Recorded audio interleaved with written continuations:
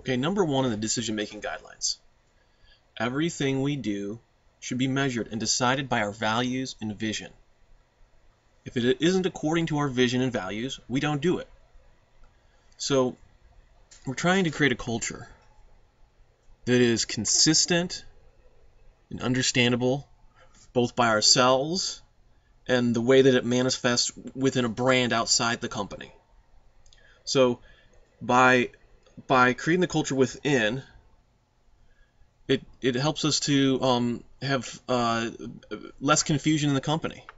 We know what we're about.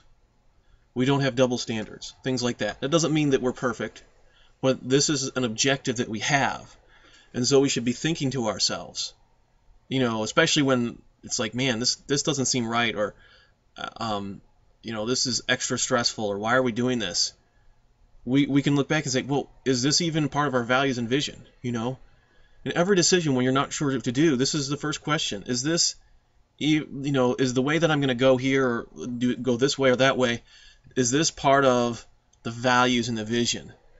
Is this going to involve me being transparent or untransparent, hiding things, keeping people from knowing things? Is this going to allow empathy or the opposite of empathy? Am I helping people understand, training them, making them better, improving them in any way? Or is something else happening in terms of education? And ultimately, is what we're doing delivering peace of mind? Sometimes we have to reconcile things. There might be decisions we have to make that the tenant doesn't like, and so you definitely wouldn't say, oh, the tenant has peace of mind.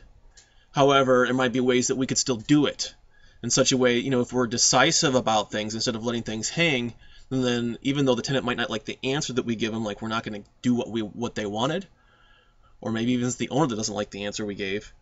But if we do it in an empathetic enough way, they might still understand that we care and that we're only doing this because this is the only option we have in this circumstance, So and that part of that might be education too, not just empathy, but explaining things.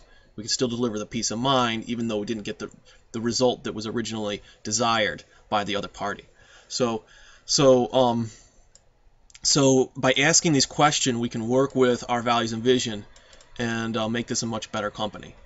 And I think that this is one of the most important of all of these, if not the most important. That's why it's number one. It pretty much lays out everything else.